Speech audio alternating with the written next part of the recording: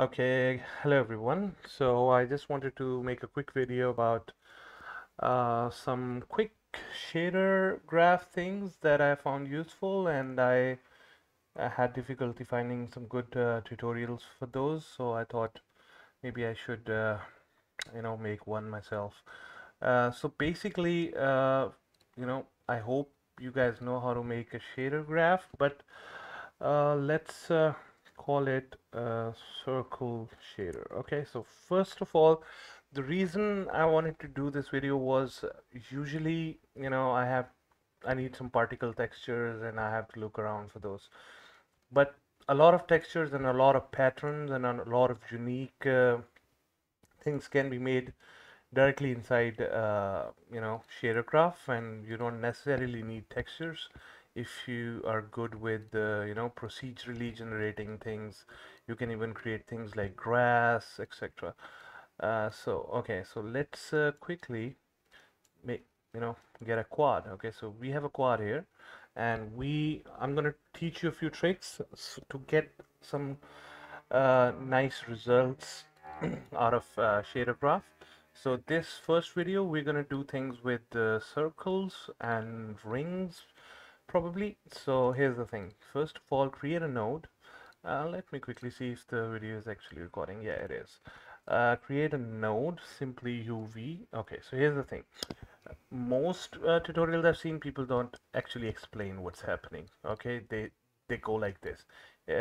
Go join this with this, make a multiply, join multiply with this, multiply this with that, add this with this, and now there you go. But you don't actually understand what's happening.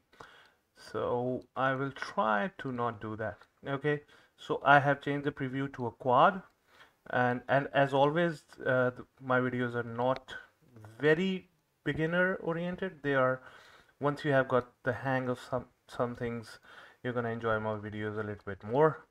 So we have the preview working here. Okay, so first of all, UV. Okay, so the UV has certain values going from this corner to this corner. Okay, so now we can use these values like as kind of a texture map as well. Okay, so that's why a lot of people get confused. Why do we use UV node a lot? The reason is, like, for example, if I directly plug it in to base color, that actually can be used as a texture. If I save asset, okay, if I go down there, create a quick material and give that material this shader we just made, and then drag it here, there you go. So basically a UV, you don't necessarily have to use it as a UV. It is, in this case, being used like a texture. So that's what people are usually doing. So and also, by the way, uh, this trick, plugging in the UV into the uh, shape, also allows you to, let me see, cube. So it also allows you to study how the UVs of a mesh has been laid out. So if you use a custom mesh, let's say if I have, okay, so the safety hat, okay, so there you go. The safety hat has UVs like this. So basically this is a good way to visualize how the UVs of a certain mesh have been laid out. Okay, so let's go back to using a quad. Okay, so in this video, our main idea is to use a UV texture and somehow get some circular things going with that. Okay, so first of all, we have to do two things. First of all, let's use this node called offset tiling and offset node. Okay, so what this node does is it takes in a UV, so X and Y values in the form of a map, which is technically also a texture, and it allows you to, move it around. So what's happening is, so at 1 1 it's not it's tiled by 1 to 1. So basically whatever value is on this end and whatever value is on that end is not tiled. But if we increase X, so now these values are repeating. Okay, but what's interesting here is you can actually do this. So basically now I'm saying rather than start from this corner, start from midway. Okay, there you go. So if I do negative 0.5 here, I'm saying start the x values from this point, not from this corner, because this is midway here. So I subtracted kind of like 0.5 from those values, and this area ended up being 0. So then after 0.5 was, the negative 0.5 was covered, then it started from then it started going into the positive. If we do the same with y, okay, so negative 0.5, we end up with values that are, 0 in the middle of the map rather than 0 in the lower corner of the map. Okay, so now we have 0 in the middle. What we can do is distance. Okay, so by doing distance, so every value is being calculated from the 0. So this is 0, and as we move away from the 0, the values increase and they start approaching 1. So in a way, we have kind of like, I'm not sure whether to calling it a trick would be fair, but we have ended up with something that we wanted, a circular gradient. Okay, so imagine if we go back to this, and you see, so 0 is here and values increase going all the way to the top right corner. But since we did this, we ensured that the 0 was in the, okay, so you can do other tricks as well. So if you wanted a moon rising kind of pattern, okay, so let's do negative 0.5 and negative 0.5 again, and we end up with a circle kind of thing. Okay, so so now other interesting things we can do with this is subtract an amount. So imagine if this is 0 in the middle, the more we subtract, the black part will increase in size, right? So let's try increasing the subtract value, and the blackness increases. Okay, because it now has to, go all the way up to 0.4 before white starts appearing, because the values bigger than 0 start showing up as white in these previews. Okay, so now we kind of have a way to control the radius of a circle, right? So let's call it a radius. Okay, so radius, let's call it a radius. So I'm gonna set it to 0.4. Okay. Okay, so now what other interesting things could we do? Okay, by the way, like this texture, this texture right here, we could use it as a very nice particle texture as well. So like see this. Now for particles, what you would do is go into the graph settings, make it transparent, and now you require some alpha for it to actually be transparent. So what we can actually do is use the same one and invert it, 1 minus, so the black becomes white, white becomes black, and use that as alpha. Okay, so if the circle was small enough, or in fact let's use this one. Okay, so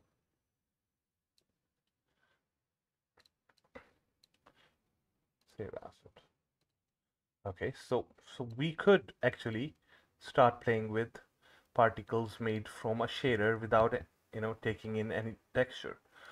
We're gonna do this again after we have something that is more interesting. Now we are controlling the radius as well. Another interesting thing we could do is feed these kind of circular gradients into absolute. Okay, so doing this gives us a ring. okay? Because the values where the transitions are happening, okay, the values where the transitions are happening get accentuated or like exaggerated. So, and you end up with those values highlighted, which are obviously in our case ring-like. So if I play with the radius, the ring's radius gets controlled. Okay, now same concept that we used previously here, subtracting stuff.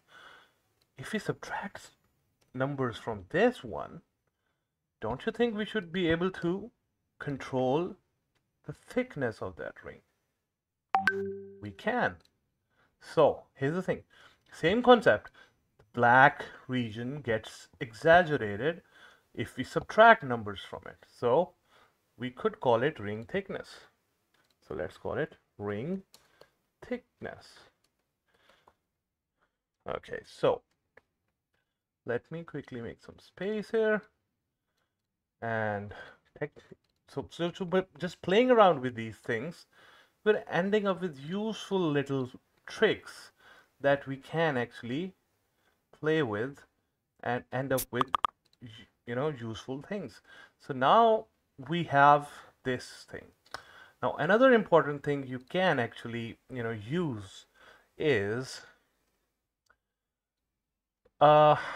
this is going to be a little tricky to explain, but since it's very useful, whenever you have a kind of a gradient, if you want to make it crispy and if you want to ensure that in screen space it always stays crispy, it doesn't get pixelated, what you do is you take, you know, the differential ddxy of it. Okay, so I'm not going to go into the math of it, but it kind of represents how quickly things are transitioning from one pixel to other.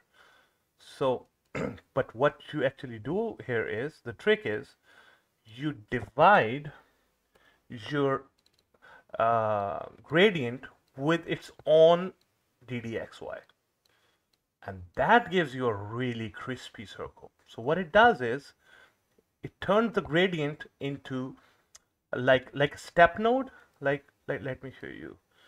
So step node kind of does the same thing, but it's not going to be crispy on the screen.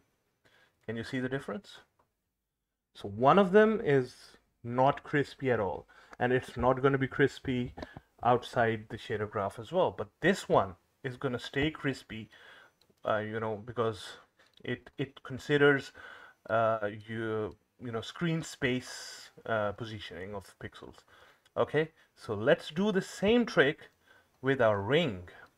So let's ddxy and then do a divide and divide it by its own ddxy.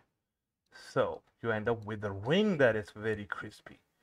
Okay, and now you give that ring to our base color and then you invert it and give it to your alpha, you end up with a ring which always stays crispy no matter which angle you look at it from, because again, in this case, it is considering our screen space to kind of anti-alias itself.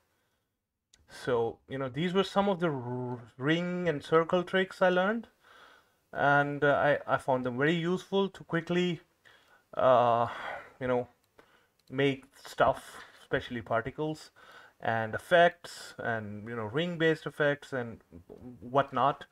And if you found this video interesting and if you want more stuff like how to do interesting stuff in shader graph, like in a game, I instead of using a grass texture, I use noise to create grass texture, you know, inside the shader graph.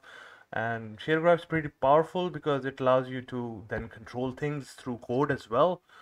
And I hope you found this interesting, and please comment and please subscribe. I'm trying to rejuvenate this channel, and the more you'll engage with this channel, the more motivated I'll feel to make more videos.